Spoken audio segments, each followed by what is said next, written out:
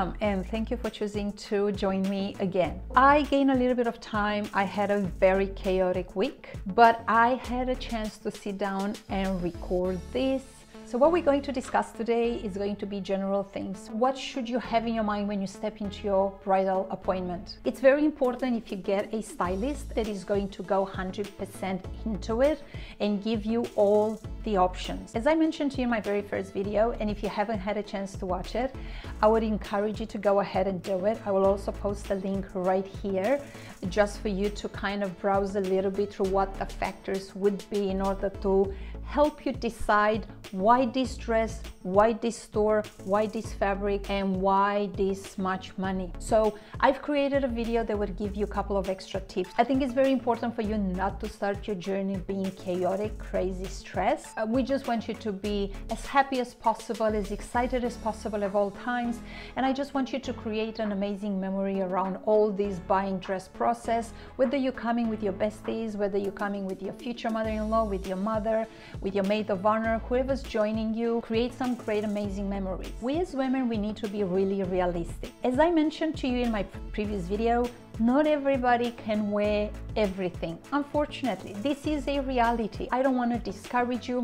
I just want you to understand the reality of the actual silhouette and the proportions and what works and what doesn't. In bridal, everything fits a lot different, and I find most of the time the dresses are going to run smaller. It's not a secret in a bridal industry that sometimes a bride that it's a size 12 is going to fit very comfortable in a size 14. If the dress is really a bit small for you, most of the time it could be let out from the side seams. Every single bridal gown that I've ever touched, that I know, and all the designers that I work with, like Zach Posen, Vera Wang, Melissa Sweet, Ole Cassini, and others, they would have at least 1 inch inside a seam. So you would be able to let your dress out for about a size. Every bridal gown should be able to be let out 1 size and taken in 2 sizes.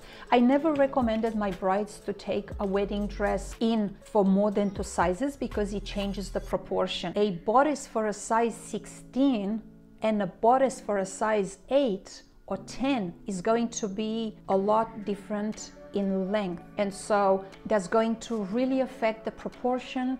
The waistline is not going to fit in the same place. Your bust darts are not going to fit in the same place. The bust cups are not going to fit right. Waist is going to drop, and so many other issues. So I would never encourage you to buy a dress that it's a lot bigger. Don't buy your dress too early if you think you're going to go through a dramatic change. I've had a bride once who had a gastric sleeve, I think you call those things, I'm really not sure. However, she went through a process of having her stomach made smaller. So within a couple of months, she lost a massive amount of weight from where she started with her original appointment, and I advised her not to buy her dress at that time, to when she came back, she was half of what she was. Imagine if she purchased her dress size 18 women and she would try to bring it down to 12.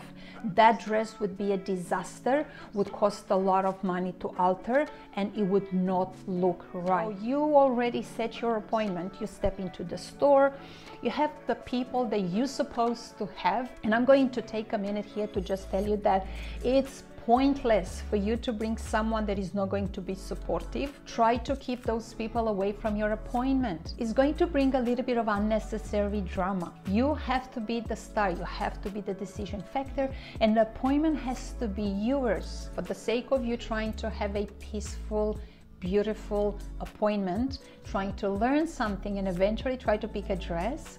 Keep the opinionated person out of that appointment. So going back to your appointment, if you are an A, B, or a small C cup, maybe don't worry about undergarment for your appointment. If you do decide to bring any type of undergarments to your appointment, try to get nude undergarments. The bridal stylist is also gonna hand you undergarments, meaning it's the bridal corset with a lot of boning who supports especially a bigger bust, and also petticoat, which petticoat are necessarily for a flat A-line. If you want a huge one of those ball gown effect, you want a mermaid and you want to accentuate the flare, that's going to be knitted. Don't stress for undergarments. Don't go and spend money for undergarments if you go to the bridal appointment, because that's going to be taken care of in a store.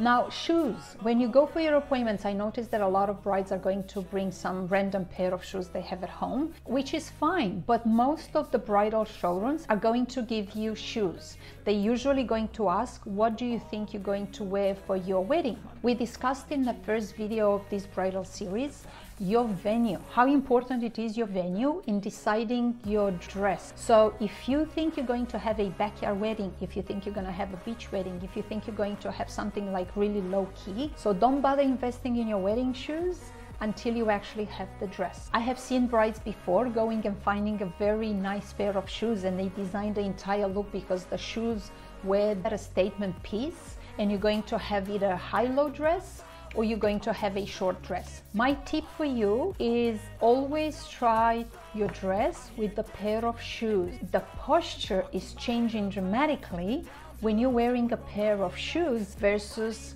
being barefoot. Sure, by now you are already at your appointment, you've been browsing the social media, you kind of really have an idea of where you want to go. Walk a little bit around the showroom and understand what designers they're working with. Every store has more of a high-end designer versus a kind of like more of a low-budget designer.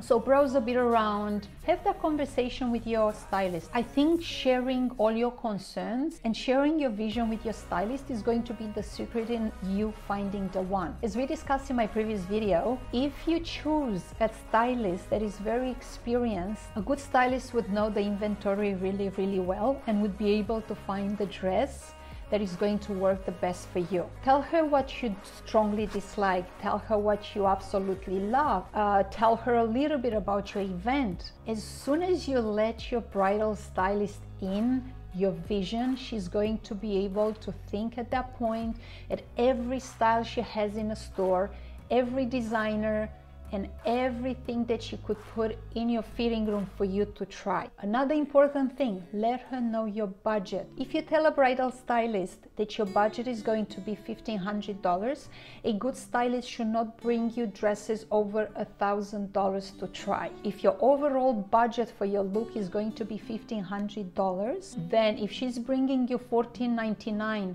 dresses, then you only have $1 left for your accessories, undergarments, and for your alterations. Your bridal stylist is your key to have an amazing appointment. How are we going to pick the best stylist? Watch my first video in my bridal series and you'll figure out how to find the best stylist that is going to do an amazing job for you. She's gonna make sure she's introducing you to the most amazing styles that should work best for you, that is going to be the closest to your body type, the closest to your silhouette, to your proportion, to your vision, to your budget. So the very first dress you put on is going to be so important for you to decide. Don't dress up with accessories every dress you put on. It's taking time and it's useless. You're not gonna love it more if you put a veil or a belt. When you love the dress, when you think that's gonna be your dress, make sure you add accessories, dress it up, and if you absolutely love it, then say yes to the dress. That is going to be your dress and you're gonna look amazing. If none of the dresses in your fitting room are exactly what you really wanted,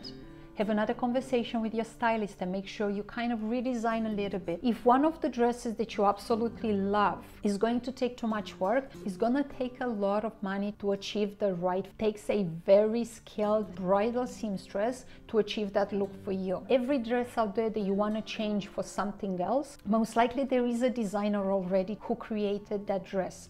It's just for you to redesign your mood board and change the direction, but let your stylist know that you change your mind.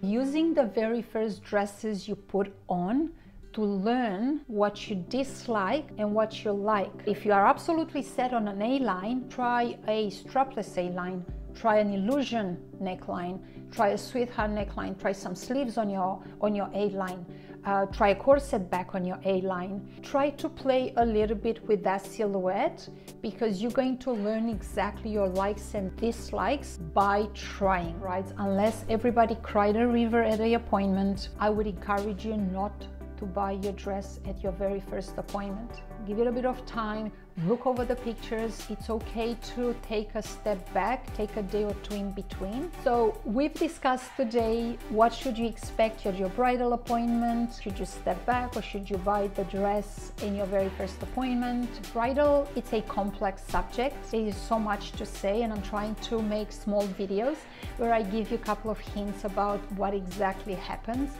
from the minute you get engaged to the minute you're going to wear your dress, and you're going to be happy and satisfied and knowing that that's the best dress for you. Thank you again for watching, and I hope you liked my video. And if you haven't watched my very first video of this bridal series, please do so. It's going to kind of organize a little bit where you should start, how to start all your process. And come back here next time, because I'm going to go a little bit more into details, into what alteration means. We're going to discuss as well about the actual silhouette, how to change dresses, how to see your vision, and so much more. Thank you, ladies. Have a wonderful afternoon. See you here next time. Bye.